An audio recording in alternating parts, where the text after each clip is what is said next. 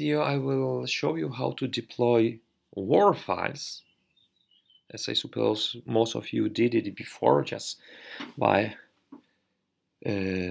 copying WAR files into the main directory of your Tomcat container. So I'll show you how to do it with OpenShift. So first we will need such a WAR file.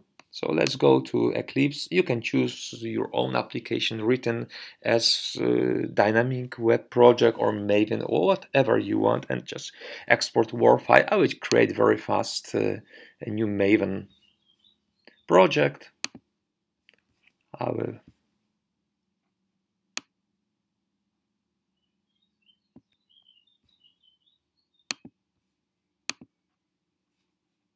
and I will call it test and finish.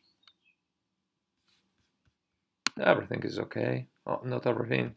We need just to set the target runtime.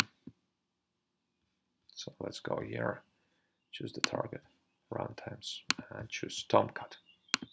Okay, now we are prepared. So let's create a WAR file from this application. So export to WAR file.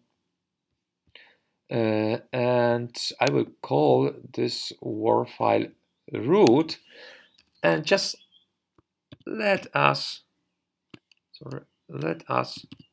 use the old directory. Okay, before we do it, I will go to this directory. This is our old Tomcat servlet directory. Delete everything, we don't need anymore, and then I will just paste our root file here inside of this directory. Let's go back here, root file, and put it to the desktop, to my servlet test directory, and finish. So as you can see, now in my servlet test I have this root WAR file here. So let's put it on GitHub. Go to your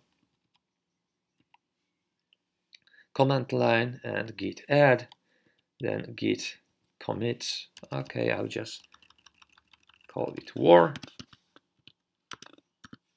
commit, and then push it. Okay, now let's go to GitHub to see if everything is okay. Just refresh it, and you see here we have this root file and our readme. It's unimportant. The most important part is here the root WAR file. So I would like to use it on OpenShift, but we have one problem. I was not able to use WAR with the JBoss Tomcat. I will use something new. You see, I deleted my previous application. I will create a new project. Okay, call it WAR test. The name will be WAR test, and description, and create. Now I will not choose the JBoss Tomcat. I go to Java, and then I will just choose this WildFly, which is also a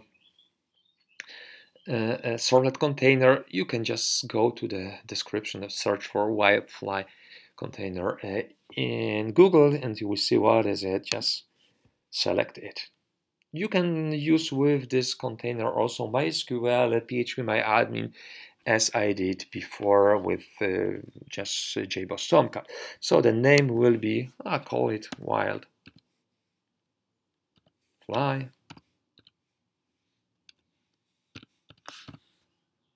And then our repository, this is just the same repository we used before.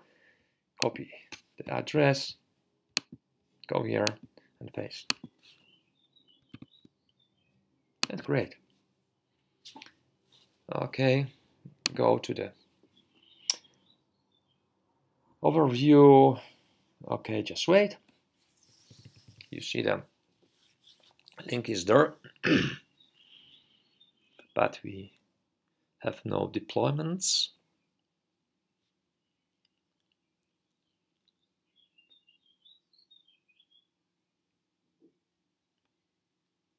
takes all the time. A second. Okay, it started, so let's see what happens now. Of course, we will not compile anything because we have the WAR file. Don't forget to include the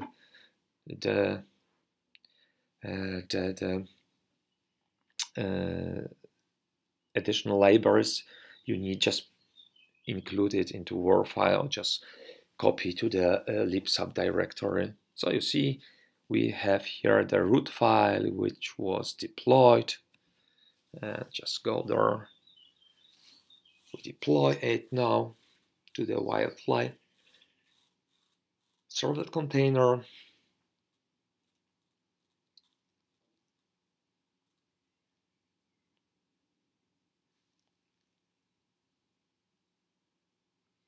Takes a second.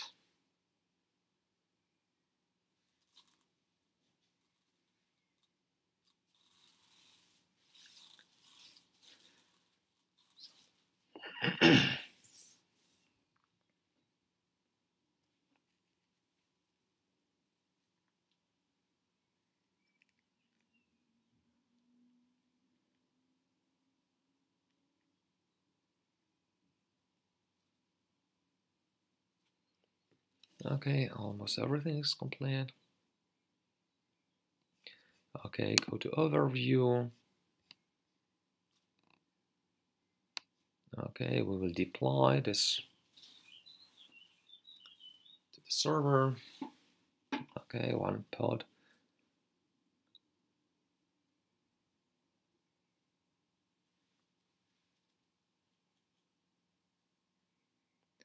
And as you can expect, it will take time to deploy this WAR file, but when I click here, okay, you see, one more time.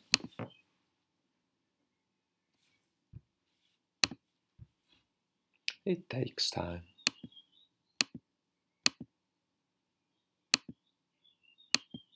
Of course, I can cut my video and don't show you this period of time when we are waiting for this application, but I would like you see it and then you don't think there are any problems. And you see, this is my application, this is my JSP with hello world. Okay, this is all about OpenShift. Of course, you can add here also MySQL and for example use my PHP my admin. In the description of this video you will see the links you can use. One more thing, when you click on this pod and you go to the terminal, you are just in the terminal, so you can see what we have there. You can maybe change something. Okay, thank you very much.